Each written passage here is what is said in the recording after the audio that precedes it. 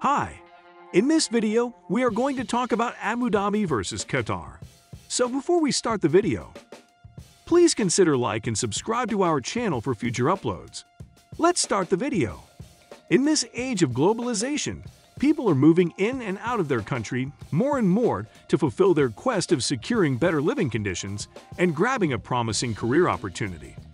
Shifting your base to a whole new place is never that easy. If your next destination is the Middle East, then Abu Dhabi or Qatar has already caught your attention. Weather. Abu Dhabi and Qatar are not far from each other, and both these places are nestled on the same side of the Persian Gulf. This actually allows these two places to share more or less similar set of climatic conditions. Sun shines bright all through the year, and therefore winter months are pretty weak in marking their presence, both in Abu Dhabi and Qatar. The best part of sharing border with the Persian Gulf is receiving plenty of cool breezes from the sea. This is the primary reason that you see a significant drop in the temperature as soon as the sun disappears. As both Abu Dhabi and Qatar are surrounded by arid and sandy desert, daytime temperature soars high for most of the time of the year. In Doha, summers are sweaty, arid, sometimes cloudy and long. July marks the hottest month of the year, whereas January is the coolest one. Average temperature in June is 42 degrees Celsius, which drops to 15 degrees Celsius in January. Coastal area experiences round-the-year highly humid conditions. When you are in Abu Dhabi, there is not much difference in overall climatic condition that you see in Qatar. Summers are as usual uncomfortable and winters are pleasant. Average temperatures in Abu Dhabi reach around 18 degrees Celsius in January and 35 degrees Celsius in the month of August. No wonder why foreign tourists prefer to flock to the city during the winter months. Cost of living. If you compare the cost of living in these cities, it might be quite surprising for you to see that both Abu Dhabi and Doha, capital of Qatar, offer exceptionally good standard of living at a much cheaper rate. Although both these cities are known for the luxury lifestyle, groundbreaking technology, and matchless architecture, that doesn't inflate the cost of living here. Living in Abu Dhabi or Doha is less expensive than any other major cosmopolitan giants like London, New York, or Sydney.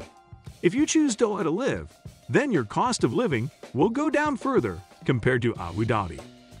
You have to shell out approximately AED 21,000 per month in Abu Dhabi to enjoy a decent living standard, and you will need around AED 17,250 per month in Doha to maintain the similar living standard. Both the expenses include average rental costs. As per the data found on Numbeo.com, rental costs in Doha are around 39.42% lower, but consumer price are almost 9% higher than in Abu Dhabi. Surprisingly, local purchasing power in Doha is more than 13% higher than Abu Dhabi. Fine dining is also more expensive in Doha. Career opportunities. Be it any part of the world, there is no reason to venture out to a foreign land if the range of career opportunities are limited. Thankfully, both Abu Dhabi and Qatar come with a variety of job sectors, creating amazing scope of new employment. It is not that easy to weigh up the career opportunities that one can explore in Abu Dhabi or in Qatar. It requires several factors to be taken into account. But to give you a fair and simple idea of the scenario, we picked up the unemployment rates from both these places. Unemployment rate is a layman's guide to gauge the chances of grabbing a job in a country or in any particular city. We are deliberately avoiding the data from 2020 because the year was badly hit by coronavirus pandemic situations. Things to do. Leaving your native place and moving to a new city is a tough decision to take and tiresome job to execute. People look for diversion to get accustomed with a new place, new culture, and a completely new vibe. Thankfully, both Abu Dhabi and Qatar has got plenty of things to do and see around. But which place offer more and better in this category? We are here with the best of things to do in Abu Dhabi, as well as in Qatar. Things to do and see in Abu Dhabi. Sheikh Zayed Grand Mosque Center, Ferrari World, Warner Bros. World, Louvre Abu Dhabi, Yas Marina Circuit, the Corniche, the National Aquarium, Yas Water World. Things to do and see in Qatar, the Pearl of Qatar, South Waqif, Doha Corniche, Banana Island, Qatar Cultural Village, Inland Sea, Desert Falls Water and Adventure Park, Museum of Islamic Art, National Museum of Qatar. Education. When you are migrating to a different country or a city with kids, it may give you a tough time to secure quality education for them if you don't have any prior knowledge about the education system in your new base. The biggest downside of living in Abu Dhabi is non-UAE residents need to pay school fees for their children, whereas UAE residents can enjoy free schooling for their kids. Abu Dhabi's education system consists of both public and private schooling. Overall standard of the schools is very high here.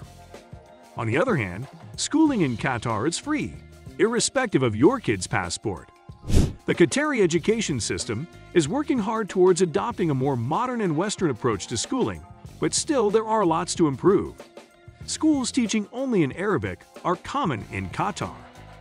Population density. If you hate to move into a city which is crowded and chaotic, then both Abu Dhabi and Qatar can be your savior. As population density directly influences the healthcare benefits, civic facilities, pollution level, and traffic on the road, it is better to settle for a place where crowd is not too much to handle. We have covered the major factors to consider while you are moving to Abu Dhabi or Qatar. As per our analysis, Abu Dhabi wins most of the segments, but we understand that different people have different core values and personal goals when shifting to a new destination. So it has to be your decision to take that final call where to move in. That's it for today. We hope you found our video interesting.